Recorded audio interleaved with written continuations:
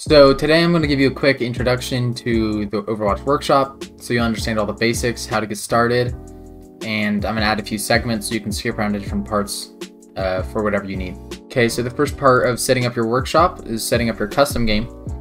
So you're probably going to start with a preset. I really just suggest deathmatch or skirmish. I'm just going to do a deathmatch quick. Yeah, modes is where we're going to do a few more setting changes. You're going to want to go into all. You probably want to turn game mode start to immediate. You can read through these. I'm sure you can figure out what they are. And then you can go through deathmatch settings, how long your game is, what your score to win is. I'll just set this to 30. Your game length, you can actually, if you want it longer than 15 minutes, which is the max here, you can do that later in workshop. After that is maps. You just click none, choose what maps you want. I'm going to do Eichenwald Halloween. It's awesome. Heroes, this is where you choose what heroes you want to be able. You go to hero roster, you can do none and then choose ones that you want on. You can just keep them all, turn off ones that you hate, like Roadhog. If you want one team to have some and one team to have others, and you're not in a deathmatch mode, you can specify which team you're on.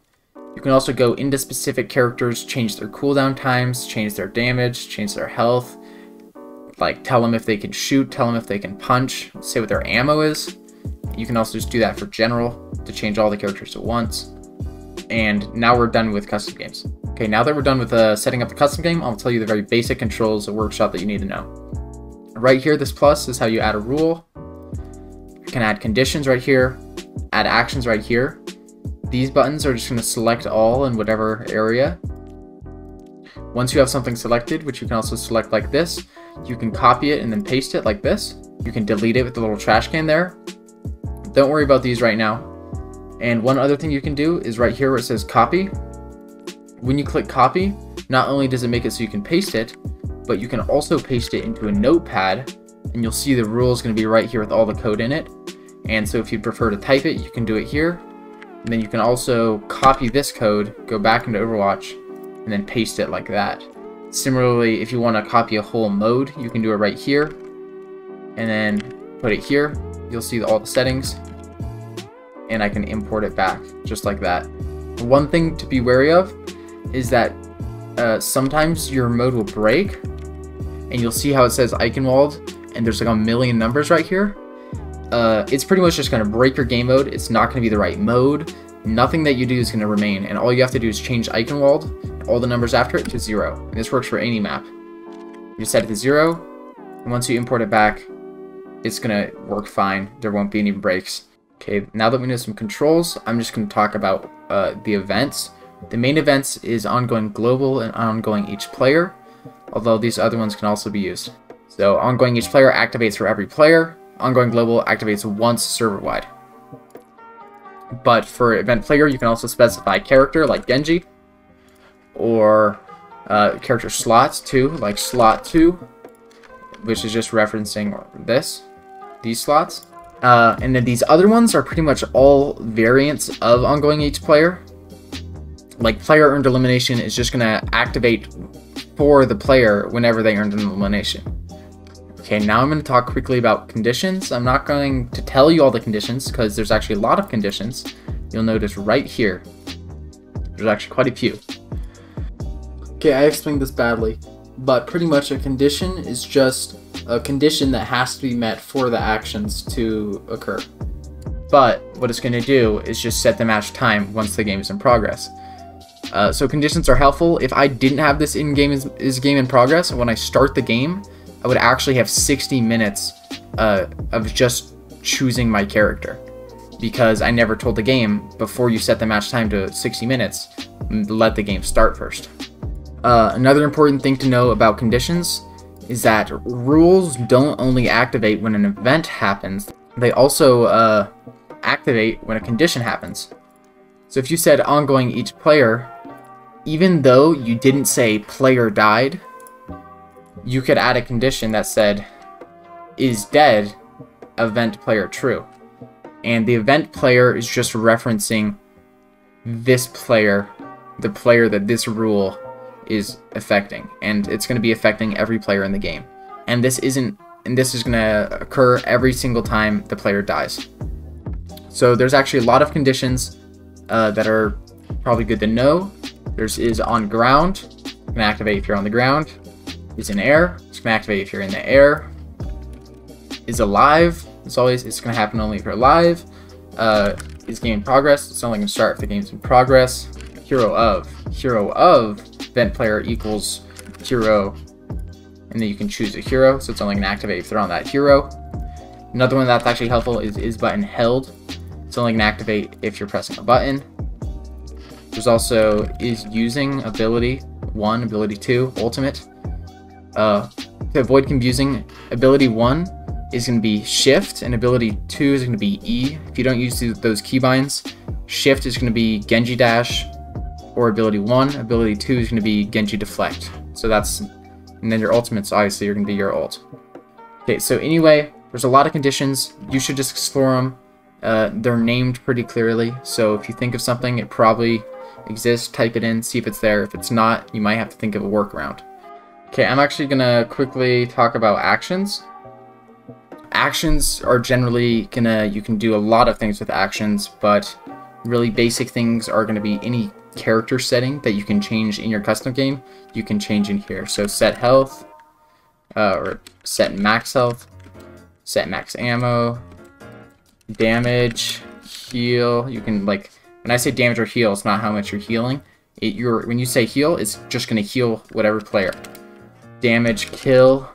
You can resurrect. You can respawn.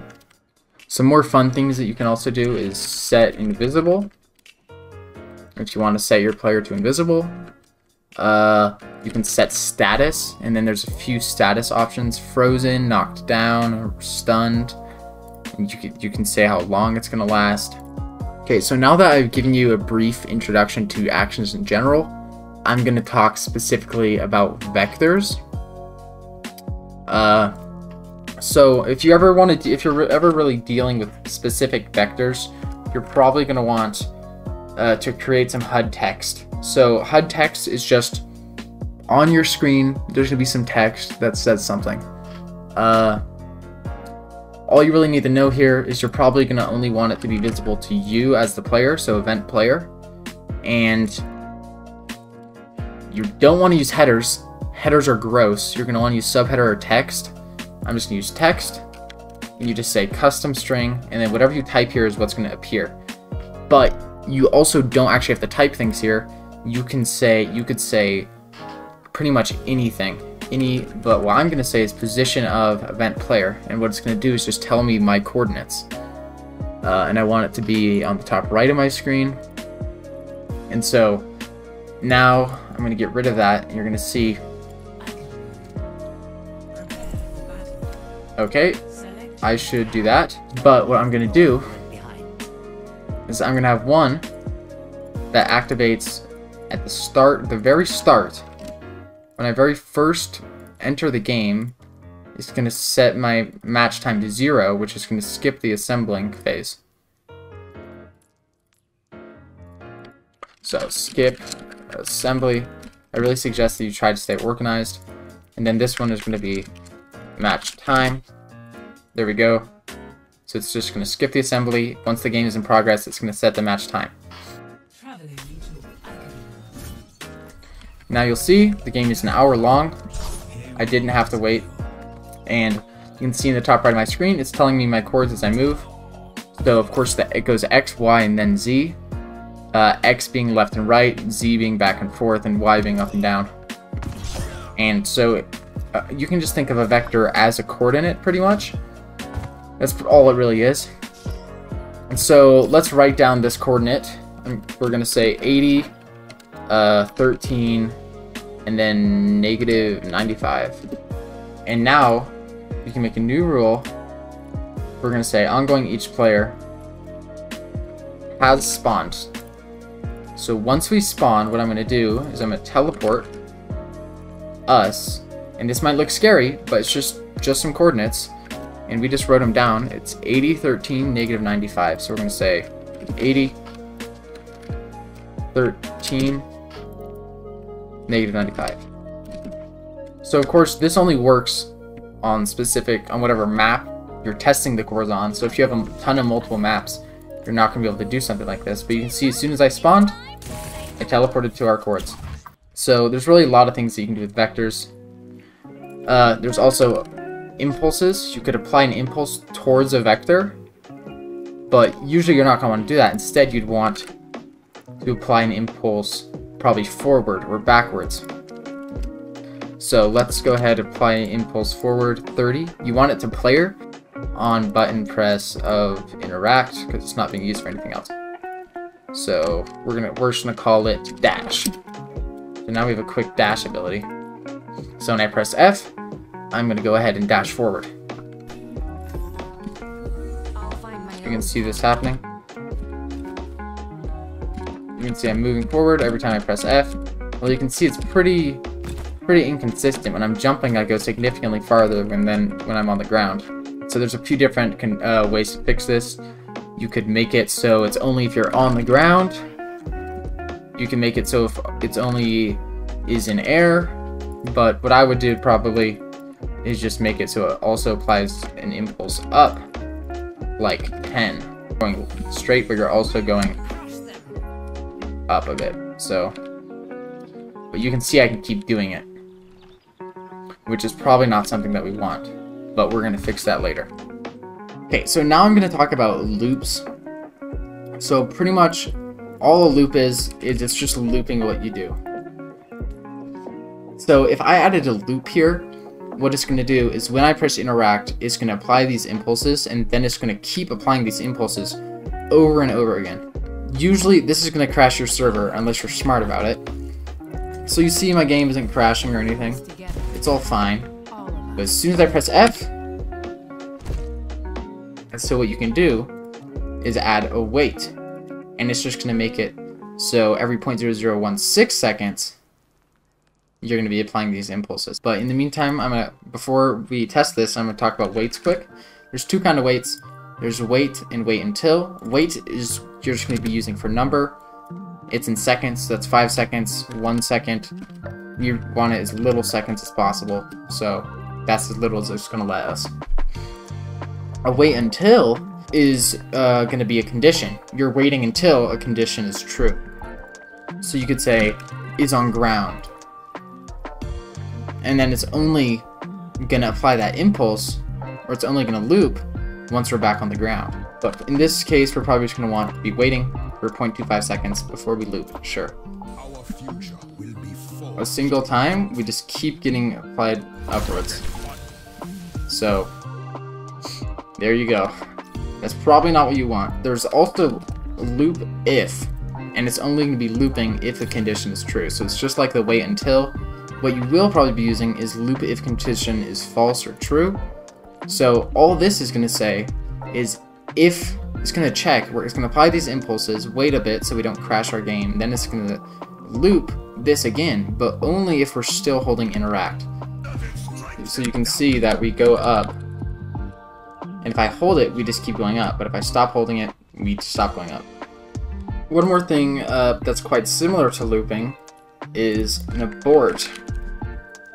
So an abort is just going to stop these actions. If we said loop if, we just put loop. Let's just say we put a loop, and we're just going to keep flying up in the sky, right? But we don't want that. So instead, we're going to add an abort if condition is false. And so what that's going to do is it's just going to stop all of the actions, including the loop, if we're not holding interact.